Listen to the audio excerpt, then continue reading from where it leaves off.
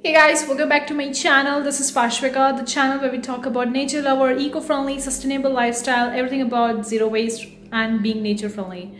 In today's video, I'm gonna talk about my real struggles of actually becoming more of low waste person, sustainable person, eco-friendly person. Now personally, I'm not a complete eco-friendly person or low waste person because I still do create waste, which I feel like I shouldn't be creating one.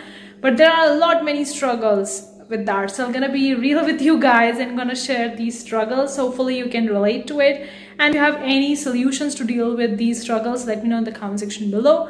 Without further ado, let's get started with that. Before we go, consider clicking the like button, guys. I do appreciate that. If you want more such a future, consider subscribing, hit the bell icon. Whenever I'm gonna upload new videos, you're gonna get notified about it. Also, I have a sustainability planner, the PDF workbook that will going to help you track your sustainability life, low waste or zero waste lifestyle, whatever you call it. The link is in the description box below. It's a PDF download. You can very well grab it.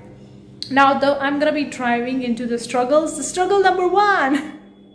Being myself an artist, I love art. I love trying new medias. I love creating art and trying the new stuff. So whenever I see new art medium, I want to give it a shot. And when I go onto the Amazon or onto the online space to buy that particular art supply, I look at, first of all, whether it's a zero waste, eco-friendly or not. And most of the art supplies I find online are not at all eco-friendly.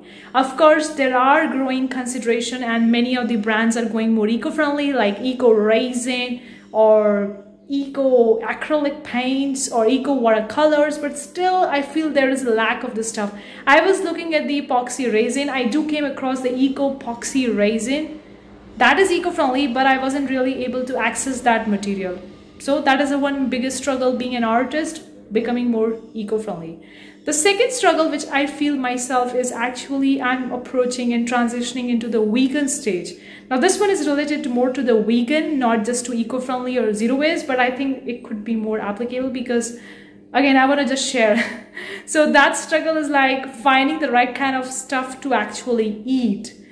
When you are transitioning into the vegan, when you are buying a product or when you're buying a food item from the restaurant, you want to ask them, is it really vegan? What are the materials it contains? Should I eat this or should I don't? I mean, that was one of the biggest struggles, especially when I was traveling. Like last week I was traveling and I had this great struggle of actually following the vegan lifestyle, the vegan food item, because it was really hard at times to find the vegan food restaurants. So it was a great struggle for me. Of course, it's related more to the vegan, but I thought that it would be relevant. The biggest struggle of me thinking about becoming more sustainable is about the clothes. Yes, now you would be thinking about the clothes. Yes, if you're becoming more sustainable, you have to buy less and buy only those things which you really need in your life.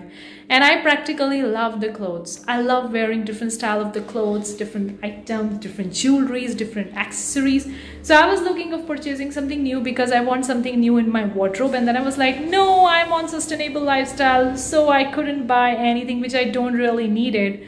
So that was a struggle I really had a lot many times when I feel like I want to buy something and then I stop myself telling myself, hey, it's not eco-friendly. Hey, you are actually being on a sustainable lifestyle. You can't purchase that. Hey, this and that, you shouldn't be purchasing. And I was like, I want to purchase it. I really want that, but I shouldn't be because of its sustainable lifestyle, because of the eco-friendly. So that is another great struggle. You have to actually control your desires, control your desire to buy new items, especially the clothes, the accessories, the jewelry item, which I pretty much love. The struggle is actually the nail paints. Now I'm wearing the nail paints right now. It's actually vegan, very vegan, chemical free, but finding this kind of a nail paint was really a struggle for me. I think this one is more specifically related to the female. If you're looking for purchasing a beauty products or cosmetic items or any kind of the items that you want for your skincare and you're looking forward to one and you're looking at and reading the ingredients that is there in that particular product, it's really hard at times to find the vegan eco-friendly products.